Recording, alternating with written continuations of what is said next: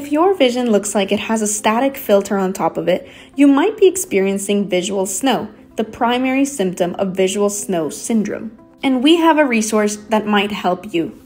We have expanded the Treating Visual Snow Syndrome page on our website with new treatment options, symptom management strategies, and supporting research articles. One of our helpful tips and strategies for managing visual snow syndrome are chromatic filters, and we have detailed the specific filters and tinted lenses, how they may help with VSS symptoms, and the relevant studies and explanations. Another treatment option for VSS symptoms is neuro-optometric rehabilitation therapy, also known as NORT, and we have listed commonly used NORT exercises, additional resources and research articles, and NORT VSS Physician Directory, which lists all of our physicians who are qualified to perform NORT.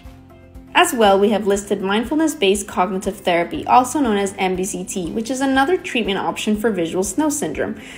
On this page, it includes VSI's Oxford Mindfulness app module, as well as supporting research and additional resources. As well, we have listed the different medications and outcomes. On this page, you'll find commonly associated medications used to treat visual snow syndrome. However, there are potential benefits, risks, side effects, and outcomes, as there is no specific medication target for VSS yet, but research into safe and effective pharmacological intervention is currently ongoing. For more information on visual snow syndrome and treating visual snow syndrome symptoms, please visit our website at www.visualsnowinitiative.org.